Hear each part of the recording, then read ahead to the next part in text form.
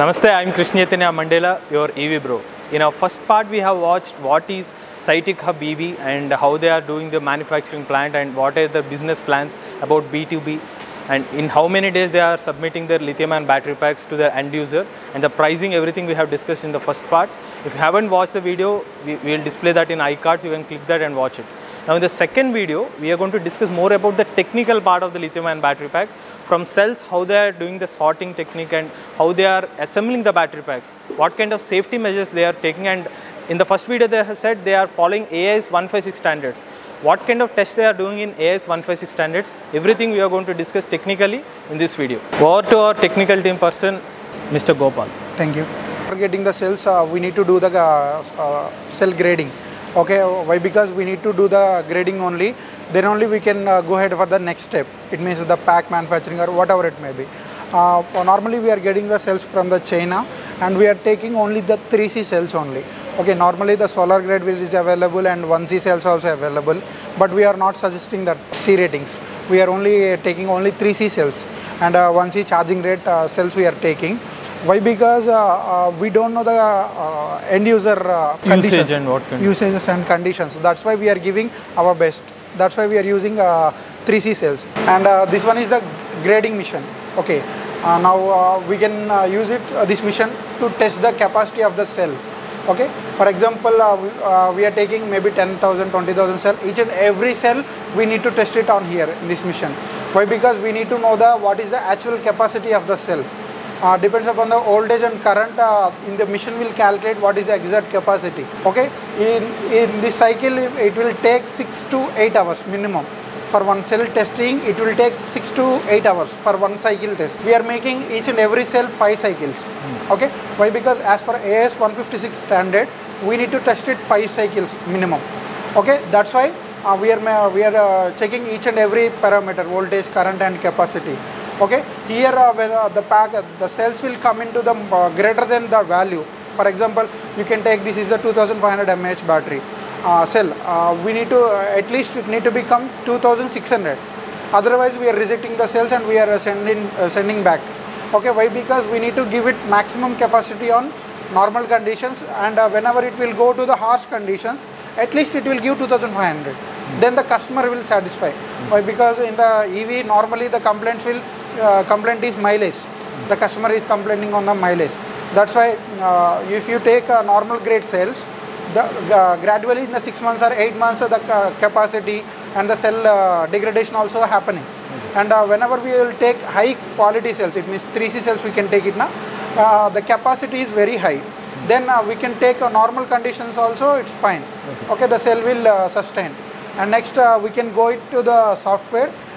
In the software we can check it out. It's yesterday we completed the testing. Okay, you can check it out in the testing.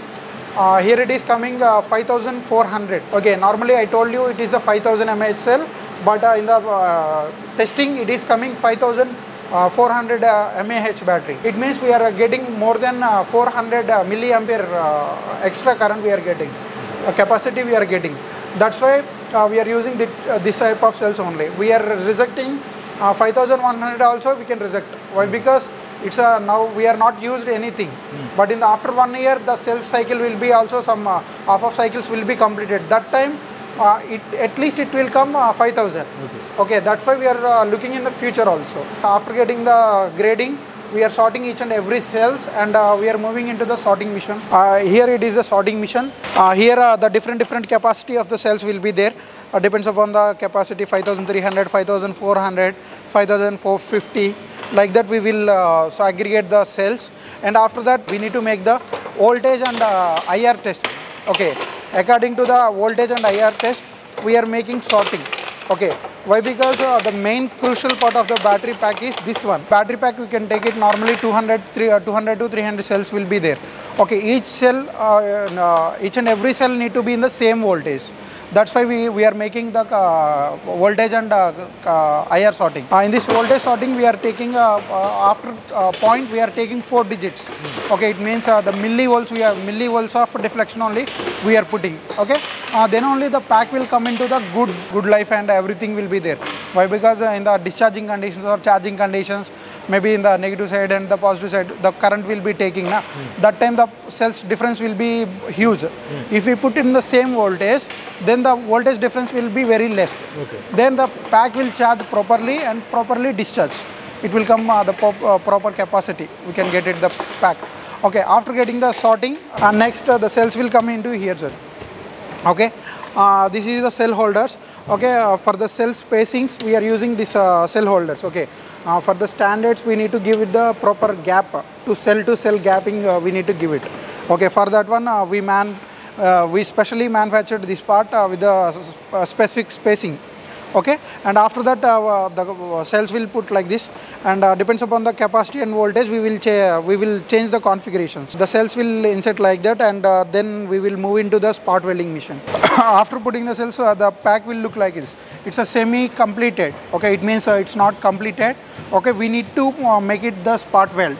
Okay, depends upon the voltage and current configuration. We need to make the spot welding. We are coming into this spot welding machine. Here depends upon the configurations making the spot welding.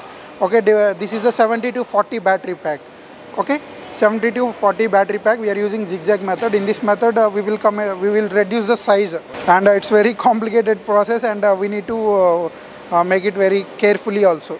Why? Because once spot welding is done, we cannot take the nickel strip, and we are using pure nickel only, not a plated nickel. Why? Because in this Andhra Pradesh and Telangana, we have humidity is very high. That's why we are using pure nickel only, not a coated nickel. After completing the spot welding, we will move ahead to the BMS attaching. After completing the spot welding, the pack will come here, and we will put it in the Kapton tape. Why? Because it will resist to the fire and humidity also. It is the BMS leads. Okay, we need to solder each and every BMS. Okay, why? Because in the parallel we have each and every cells. The cells need to be connected to the BMS. Okay, these wires will connect to the each and every cells. Why? Because this cells voltage need to be monitored on the BMS. Okay, this is the smart BMS we are using. In this smart BMS, we are using active balancing. The active balancing, what is the main functionality of the active balancing is, if we will use this active balancing, the cells will be in the balanced state. For example, in the previous section, we completed the voltage sorting. For example, you are taking some other voltage, 3.444. Okay, the pack need to be maintained that voltage only, more accurately. That's why we are using smart BMS. This smart BMS will balance every second 1 ampere. It means actively it will balance. Every second it will monitor the battery pack, each and every cell, each and every parallel pack it will mention, and it will automatically balance it. So most of the companies are not doing the active BMS. Active balancing. If you can use the active balancing, then it's very good pack. The service issues also very less. Why? Because if you can use it hardware BMS, some other days of 3 months or 4 months, the pack will be unbalanced. Okay, it means the cycles also 200 to 300 cycles also completed. Then we can try to arrange on balance also, it will not happen. Once again it will come into the after 1 month or 2 months, we will balance also forcefully. After 1 month or 2 months, it will automatically. So once you use the passive BMS, then you cannot use the active. Yeah, some conditions. Okay, if the pack will be unbalanced, then we cannot balance it. Okay. Temporarily we can balance it, but otherwise it not work. Okay, after 3 months or 4 months, definitely we need to make it. That's why we are using the smart BMS. In this smart BMS, we are eliminating that issue, service issues and balancing issues. We can connect the BMS. After that, the pack will look like this. Okay, after making all the things, we can put the battery pack here. Okay, and this is the resin sheet. Okay. Before putting the box, we can add the resin sheet box. Okay, why? Because this resin sheet is thermally insulated and electrically also. Okay, why? Because it's a high voltage pack. If we will not put this part now, whenever it will be drop or some here only, it will drop somewhere also, it will causes the fire. That's why we are putting everything, and we are putting into the metal box. That's why we are insulating with the thermally and electrically both also. Okay, it will protect. It's more act like a cushion as well? Yes, no, it's like a sticky only, but we will cut it into the pieces and we will stick together like a box. We put the pack on here. Okay, in the battery pack we can put onto the metal box, and we will close it out. Yeah, this is the connector. In this connector only we can use the charging and discharging both also, as well as we have the communication ports also available. Okay, for the fast charging also it will support. Our battery pack will support up to 18 ampere, 6 to 18 ampere it will support. And after completing the battery pack, we are moving into the aging mission. This is the last test. Yeah, this is the last test. And here we can get it, the battery pack is finally it's good or not. Why? Because in this battery pack, in the aging test, we are making 4 tests. Okay, 4 aging tests. It means up to the maximum conditions we are testing here. Why? Because after going out the battery pack, maybe the conditions we cannot determine. That's why we are testing up to the maximum things. Why? Because it's a 60-30 pack, for example, you can take it out up to 30 ampere. Up to 30 ampere we can take it out. Okay, maximum 30 ampere current we can take continuously until unless the pack will be drained. Okay, and we will test it out. Why? Because we are taking this force test. Whenever the manufacturing defect, there is any manufacturing defect also, we can identify here only. So you do charge and discharge as well? Yeah. For one test means 1 charge and 1 discharge. In the maximum conditions, 18 ampere charge, 30 ampere discharge. Depends upon the pack. Okay, we will put into the maximum conditions and we will check it out. After that, if the test is passed, then we can move ahead. If there is something, any heating issues or anything will be there. If one cell will be less quality or less voltage misbalancing also causes full pack damage. It means the heating or it will not fully charge or it may be not coming full capacity also. That is the issues we are facing here. We can sort out here. So if any cell is problem in this process, so you're going to change that particular cell? No, we can make it. We can go into the first step only. You have to start from first step only. That cells we can deassemble it. Once again, we need to make it all the things. Okay. First, we cannot allow the production. Okay, this pack we are not allowing into the production. We will keep it in the side. After that, we can test it out. What is the condition? Why? Because we are using manpower only. Okay, maybe we are using trays to differentiate the cells. Maybe they will put like that. Maybe it will causes. Okay, 99% it will not coming. Any one pack in the 100 or 200 packs, one pack is coming. That pack also we can keep it side only. So that's the complete details about SYTIQHUB EV, how they are doing the lithium-ion battery manufacturing, starting from cell to the overall complete battery pack. Even we have discussed about the AS 156 standards, how they are doing the thermal runaway test. Everything been included in this video. So we hope you understand how safe the batteries are. So if you like the video, please like, share and subscribe to EV Bro.